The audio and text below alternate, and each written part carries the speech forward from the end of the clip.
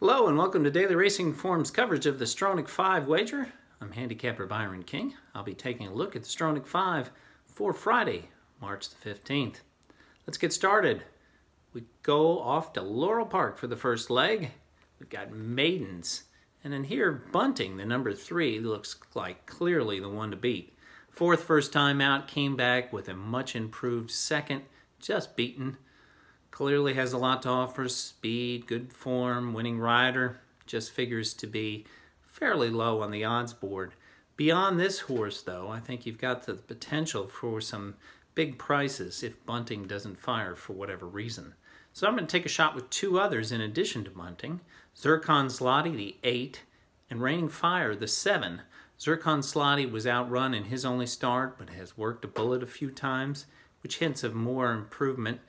And also, with Reigning Fire, we're looking at a horse that's turning back in distance that's kept good company.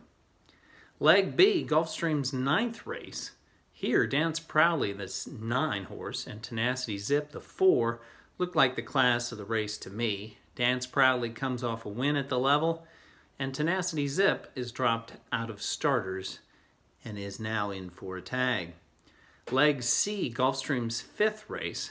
Again, I like two horses here. Equal Measure, the 6, and Lady Midtown.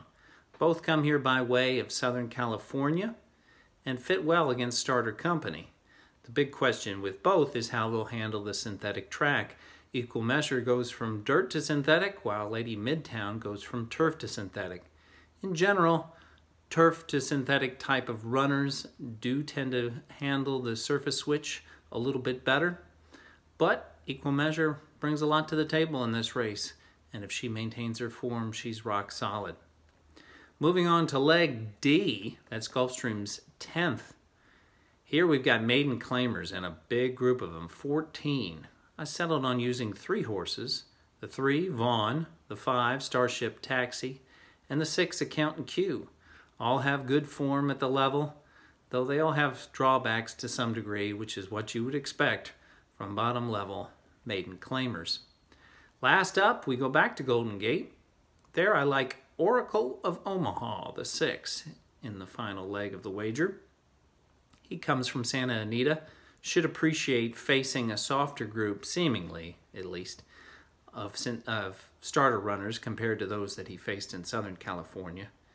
If he falters with the move to synthetic, Mr. Diplomat, the 5, and 80 Proof, the 9, are horses that bring quality Golden Gate form into this race. Put all these together with the $1 minimum in the Stronach 5, it comes out to a $108 ticket. Good luck however you choose to play the Stronach 5 for Friday, March the 15th.